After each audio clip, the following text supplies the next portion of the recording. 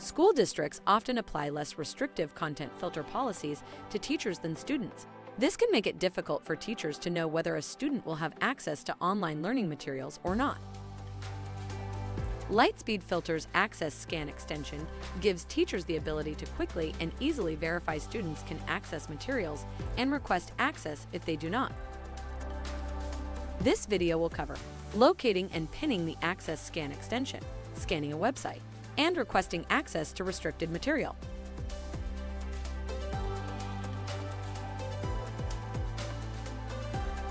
The Lightspeed AccessScan extension is deployed to your Google Chrome account by your school district. You can access it by clicking the extension icon in the top right-hand corner of Google Chrome. We recommend pinning this extension to your browser window for easier access. Do this by clicking the pin icon next to the application name. Now, let's learn how to scan a website with the extension. Here, a teacher has created a website of resources for their students to use. However, they want to make sure students can access every resource on the page. To check this, click on the AccessScan extension and enter the email address of a student in the class. Click Scan Page.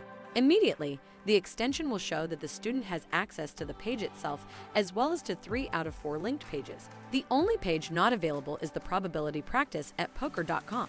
The teacher can then either choose a different resource or request the site be unblocked.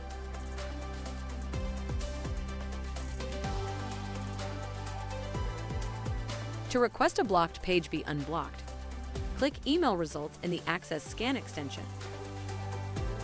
A pop-up will appear with the full list of blocked URLs. Click Copy to Clipboard, and you'll be able to paste the copied content into an email to your district's IT department. You can customize the email as needed and include the date of your lesson. Once sent, your IT admin can decide whether to give students access to the resource.